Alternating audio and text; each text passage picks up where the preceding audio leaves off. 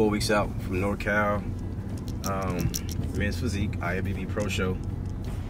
The goal is to go and retain my title. This was actually the last show I won back in 2019, which qualified me for Olympia. So I'm going to defend that and hopefully once again qualify for the O. That's the main goal always.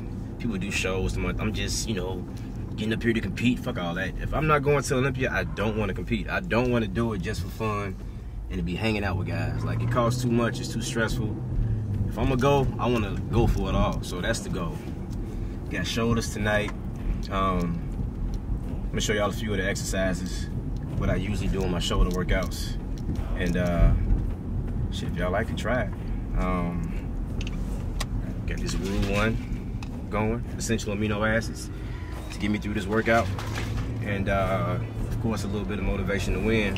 It's gonna always push me harder than any pre-workout. So, ready to get shit done. You already know.